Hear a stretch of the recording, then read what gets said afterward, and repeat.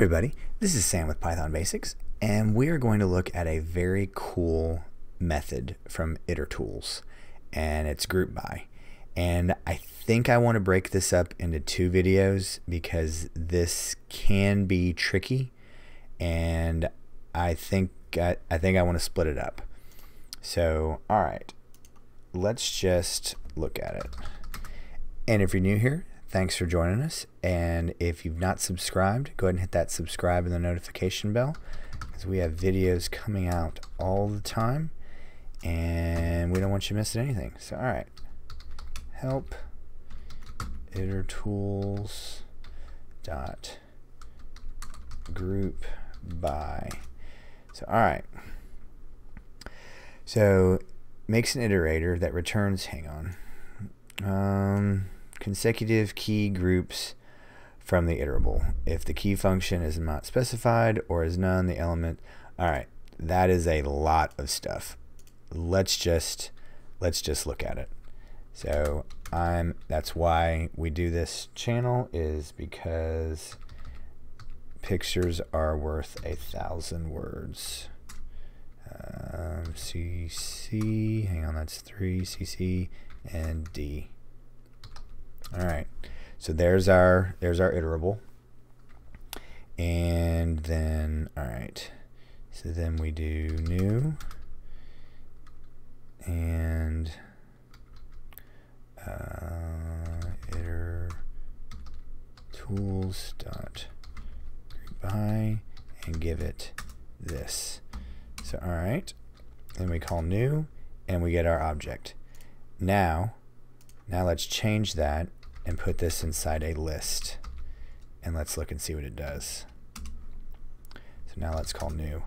So all right, here I'm gonna do this for new print I want to do this. So all right, so and this was in a list. So if I were to just, this would make an iterator, and it would have these. But now this makes, so here's the key and here's the group. So I want you to look at this. So all right, I give it a iterable. Then what gets generated, it goes through the key and the group.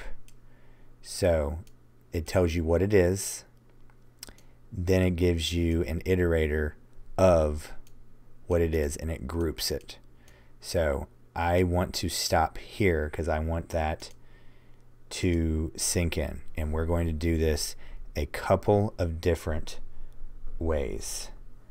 So there are, so I really just want you to,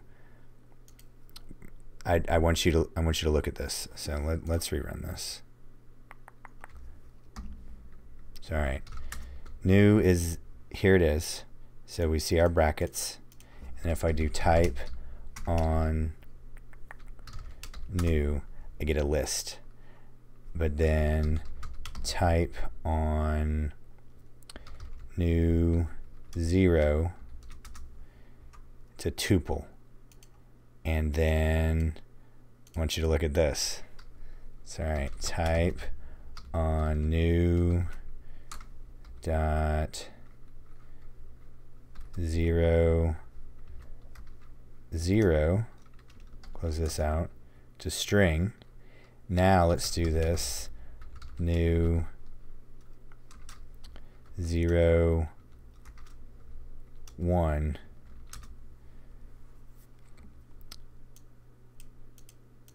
It's an iterator, okay? Because iterators tool group.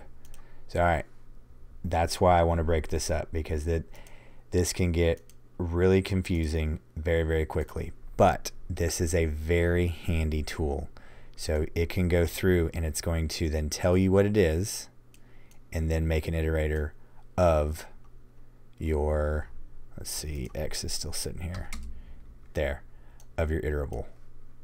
So all right, really cool thing. Didn't want to spend too much, didn't want to make this too big. We're going to break this up into 2 parts. So, all right, because there's some pretty cool stuff you can do with this. So, all right, as always, thanks for watching. Don't forget to click that like and subscribe button, and most important, the notification bell. And please leave any comments, questions, or my all-time favorite, any video requests below, and I'll get right to them, guys. You guys are doing awesome with those. So as always, stay tuned, keep watching, and we'll see you next time. Bye, guys.